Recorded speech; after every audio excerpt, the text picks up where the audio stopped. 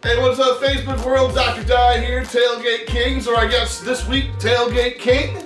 I gave Chef Chad the week off. Next week's Thanksgiving, so I figured, you know, Chef deserves a bye week, right? I mean, he's been knocking out the park the last couple weeks. Like I said, if you haven't seen the recipes week 1 through 10 so far, you're missing out. Go back and check them out. But this week, well, since Chef Chad doesn't bake, we're gonna do one of my favorites. And actually, it's one of my mom's recipes as well. Of course, she's known throughout the land as Miss Carol Di. So this is the M.C.D.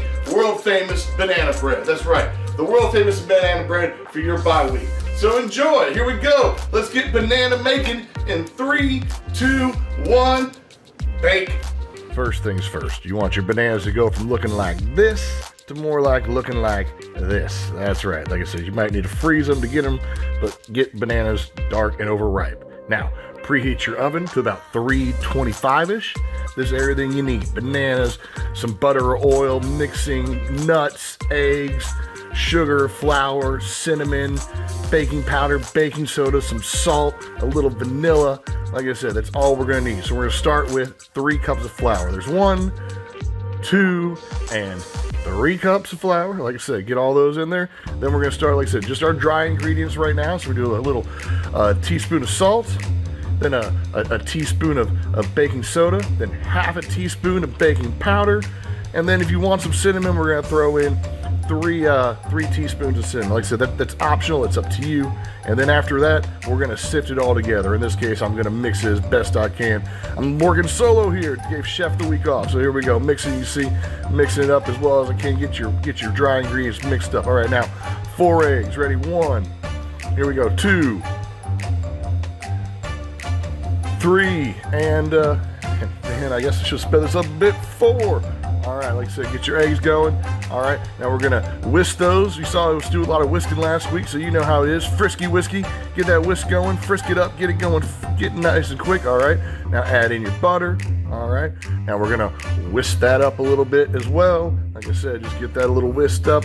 All right, next add in 2 cups of sugar. So there's 1 and 2. Like I said, throw those in there. Whisk those babies up, whisk, whisk, whisk, whisk, whisk, whisk, whisk, whisk, whisk, whisk, whisk, whisk, whisk. And then, of course, finally, we're gonna add in our vanilla here for our wet ingredients. Like I said, about 3 tablespoons of vanilla, and whisk that up, all right? Now, next comes our bananas. Now look, bananas, they're gonna come out, but you wanna get all the goodness. Make sure you don't get any peel in there. You'll see I got a little peel in here for the first part. I'm gonna pull that out. Like I said, you don't want any of that peel in there. But look how nicely this next one comes out. This is ideal right here, look at that. Look at that, just coming out all nice, one big piece. Like I said, get the goodness out. Like I said, make sure you get all that goodness. That's where the good flavor comes from. That's gonna set your banana bread above everyone else's, like I said. So get it out. Like I said, you're gonna use about a bunch of bananas. You know, there's no set amount. I say 2.5 cups-ish, but really, like I said, if you use a good bunch of bananas and you get a good overripe bunch, look, you're not gonna go wrong. Watch this. Oh, sometimes they'll squirt back at you. All right, so like I said, after you get your bananas all in, then we're gonna whisk that back up.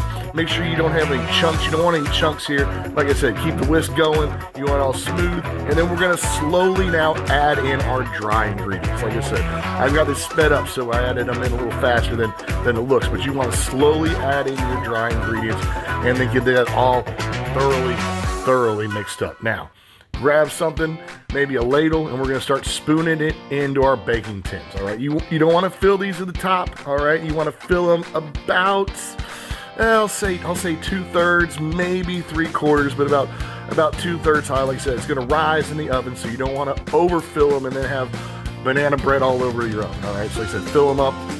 Now, if you got friends who like nuts, like I said, this is when I add in the nuts. I do some without nuts for friends that don't like nuts. Then add in the nuts, and of course, frisky whiskey that up. Add some more. Like I said, you want a good ratio of nuts to banana bread, and then, like I said, ladle that up into your baking tins, and that's how we're gonna do it. All right, boom, done. All right, looking good. Like I said, about 2/3 to 3/4 filled. Don't overfill. All right, now we're gonna throw them in the oven. Gonna leave them in there for about 45 minutes to an hour. Gonna check them. Like I said, you see they're gold here, but they're not golden brown. Now an hour-ish out. Look at that nice golden brown color, baby. Boom, and there we go. We got banana bread for your tailgate. to give away to friends and family over the holidays, however you want to do it. Banana bread for all time, baby. Get it. Woo, there we go, man. They're still hot. Hey, look, that's some beautiful banana bread right there, fresh out the oven. Hey, look, make sure that you like and subscribe. These are perfect for your tailgate, perfect to give away on the holidays to your friends, family, co-workers, whoever. Like I said, M.C.D's world famous banana bread.